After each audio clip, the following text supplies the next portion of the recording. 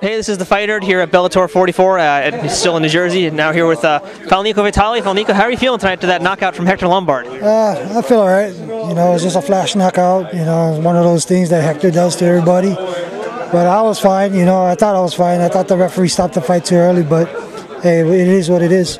You're walking around, you're talking fine, so that means that's a good sign, though. That's a good thing. Oh yeah, of course. You know, like I said, you know, it's just a flash knockout. I'm fine. I'm ready to go. You know, ready to go back home too. So. So how did your game plan go tonight? Because it was pretty close otherwise. How did you feel your game plan went? Not as I planned to. You know, we was training. I wanted to actually put Hector on his back, but too much hesitant. You know, we got to respect the power. Hector has a lot of power. You know, he hit me with a couple right hooks, and after that, my whole game plan kind of went south.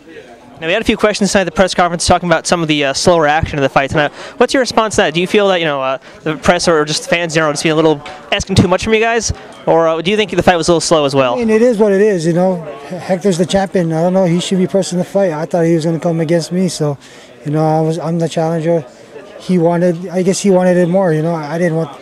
I don't know. Just the way the fight went, it was a lackluster for both of us. Fortunately, he got the knockout. So looking back on it, what would you have liked to do differently?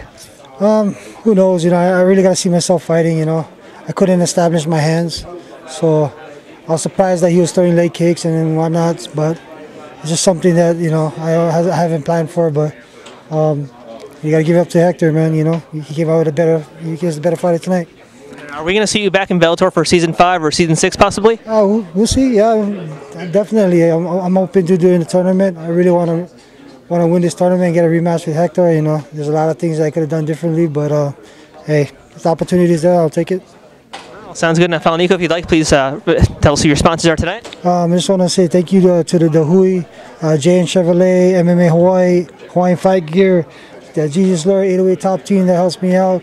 All my family and friends out there in Hawaii, all my fans, and especially my coaches, Adrian Silva, Eric Kiai, for helping me for this fight.